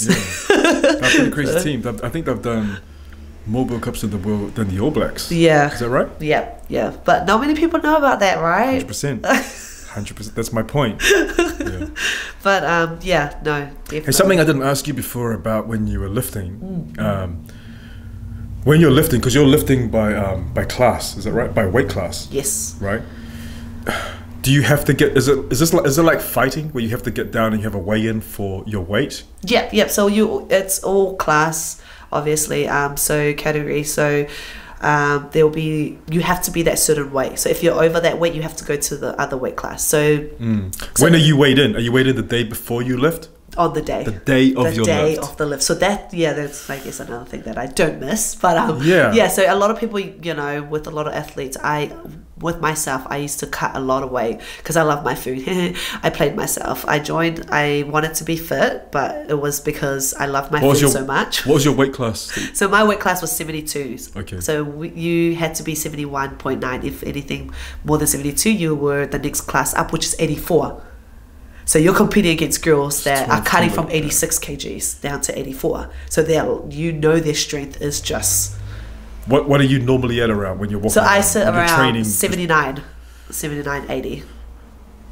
So you're cutting like 8 kilos. Yeah, and comps usually, we start our routine 8 weeks away, 10 weeks, 12 weeks away. So that's when you start cutting and everything. Well, I'm supposed to be always on weight, but hate you too. Love my taro and corned beef too much. But so in that sense as well, that's a lot to take. As you cut weight, do you lose power? Do you lose strength? Yes. You do. Yes, you do, because you're not eating as much as well. So in regards to weight class, you weigh in, 2 hours later, you warm up and you max out. So I had to do a lot of water cuts. So oh my gosh, I was just about to ask you. I had to do a lot of water cuts. It must be rough if you're dehydrated for it. So the process that went after, so you weigh in, and this was weigh in, and then after that you just had to eat. Drink heaps of water, like 3 liters in 2 hours. But drinking, what goes in must come out. So you're drinking, and then you weigh it, and then you're trying to warm up, go to the toilet, and then get ready for your heavy lifts. You're maxing out. This is not just we'll see what you can lift. You're maxing out because you're competing against everybody else in the weight class. Damn. So it's quite intense, but you do it because of the love of the sport and the competitiveness, and you want to push through your limits and see what your body is capable of. Were you ever worried about not making weight? All the time. All the time. I was never on weight until the day that I had to weigh in. What's the roughest cut you had to make really fast? Oh my god, I think it was probably one of my big comp, but yeah, I think it was 5 days out, and I was still, I have memories of seeing you post something when you were in Canada. Yes. Arriving in Canada, being on a treadmill and eating broccoli. Yeah. Is this right? This is a long time ago. It's a long time, but yes. And people don't take into consideration the flying. And so you have to go at least a week earlier so that your body can get used to the time changes and everything. All of that goes adjustment. into it. Adjustment to... It takes up space in your mind as well. You think it's just, you see someone on a platform lifting, but everything else that they're going through, from their weight cut to adjusting as well, plays a massive part on their mind. And they're also probably over there away from their families. There's all that stuff. Everything is going through your head, everything. And imagine doing this by yourself. So with me, every time I would go away for a comp or I'm preparing for a comp, I would like to read books around. So I knew I was physically strong enough, you know, at a young, obviously when I started, I knew I was physically strong, but I needed to, you know, work on my mental game. So that was the deal breaker for me, was my mental game. I knew, and especially being at a young age into a sport where I was competing against girls that were over 20, 25 plus, and they were peaking at that age. So these are females that on an international level, they've done heaps of comps like this. So this is a breeze, like, you know, not a breeze, but it's a lot more, you know, they're a lot more comfortable with it. Yeah, used to it. Whereas I'm like, oh my God, so I'm there fangirling everybody, but at the same time trying to, you know, like, I got this, tomorrow's the day, and I'm competing against the best of the best. So in that sense, I had to think about the process and say, okay, what will help me overcome these fears, these doubts, because I still, you know, like I said, back then I had doubts on myself. And it was reading was my go-to. You know, a lot of centers you, calms you, a lot of and I didn't just read any books. I read books around mental game. I read the CrossFit Games one with Katrina, and then I read the Energy Bus. Have you heard of the Energy Bus? No, you have to read it. You'll love it. Okay. The Energy Bus. Just books around preparing for, obviously, a big comp. You're so good to talk to. Yeah. Just like to blab about everything. I know, but you have quite an important drive about you. You know, that I think is really important for people to hear about. Man, you're such a high achiever as well, and it's because of your mindset and the way you think about things. I can tell. Yeah. I can tell you have quite an aggressive push and everything. Yeah. Do you ever go through like low patches? Yes, of course. Yeah. No, definitely. I've had my downfall. I still do. Because you're human. Yeah. Oh, yeah, that's right. Because of that too. But no, yeah, like. You know, I have days, and I guess with the job that I have, I'm quite, how do you say, I invest in a lot, you know, in the person and people. So when I go to a job, that's me. I've emotionally, you know, they tell us not to, you know, in the job. Yeah, they tell us not to. But that's a thing over time, that you learn to separate yourself from situations that you come across. Is that right? Yeah. But for me personally, I find that it's helped me get through to people, though. Because of me being not attached, but emotionally invested in this job, that people see the realness in me when I talk. So, you know, you have people where they come in and like, yeah, anyways, we gotta go, let's just fix this and leave. And then for myself, I'm like, are you okay? Is this what you want? You know, and you know, and when that comes across, people start going, and then they start opening up, and then we get to the, you know, deeper things to it. So I guess because I've done that, it's almost like, oh my God. And then I go home and I'm like, oh, I feel that you carry it with you. Wow. You know, I'm like, oh, what about that family? I hope that they're okay, or I hope that, you know, they've, you know, everything's okay, and they've, you know, and like I said, with friends and everything, it's become something that I've just, you know. So, but with low points, oh man, I've had my fair share as well.